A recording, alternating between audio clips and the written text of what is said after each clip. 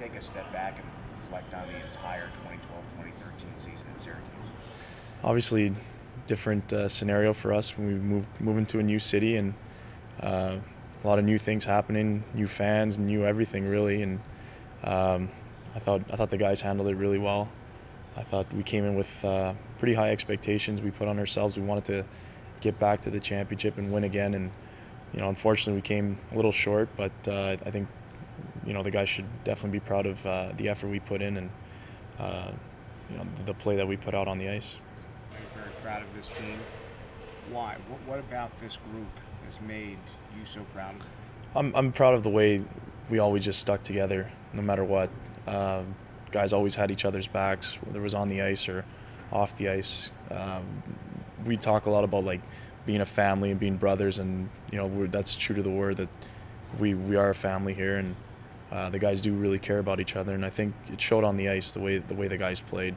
Whether it be like anybody stepping up to to back up a guy in a fight or whatever, anything like that, guys are always there for you, and that's what I'm most proud of, is just the group of guys we had. How do you think that your leadership translated to the players on the ice? Well, it starts from the top with the coaches for sure. They they instill the right game plans and stuff like that for us, but then it does trickle down to the players, and it starts with Mike Angelidis as our captain, and we follow his lead, and he's one of those hard-nosed guys who he'll do anything for the team. He blocks shots. He does a lot of the dirty work for the guys that the guys really respect. And I think you can learn a lot from guys like him and guys like JP as well. Guys that put in a lot of hard work off the ice and on the ice, and I think it's great for the younger guys to learn from veterans such as them. What do you think the rookies gained from this season? Well, I mean, I think you learn a lot when you go through a playoff run.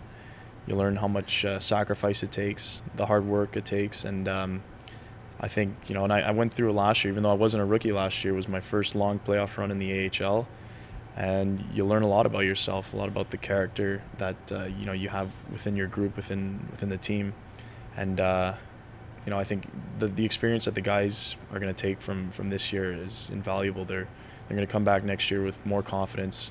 They know that they've played long, grueling playoff series, and it's just really great experience for them to take part in this kind of a playoff run. What moments stand out again for you personally that really stand out and will make this a memorable year for you? Personally, for sure, it was when I got called up.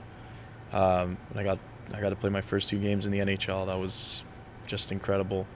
It's what I dreamed of when I was a kid, of playing one day on an NHL ice, and I was able to do it with my parents there in the stands. It was just, for sure, that was probably one of the best moments of my life. Looking forward to the future, what are your thoughts on the summer here and then next season? Well, I mean, first I'm going to take a couple weeks off and just kind of reboot. But after that, I want to have a good summer of training, and want to get the training camp in top shape. And my goal for next season is to try and make the Tampa Bay Lightning, which is the goal of everybody going to training camp. So that's what's going to be in my mind all summer, is to try and crack a spot on the NHL roster, and we'll just keep going from there. What would your message be to the fans of the Crunch? Well, it's just that they've been so amazing. They are amazing. All year they were behind us, and then throughout the playoffs too, it was just unbelievable the support we had. Guys, we'd go out to eat at the mall or go to a movie or whatever, and people are telling us they're all in, and telling us how much they're proud of us and stuff like that. It was just, the support we got was unbelievable, even at the end when unfortunately we lost that last game. But the people that waited around and gave us that ovation, that was unbelievable, and they just great hockey fans here in Syracuse.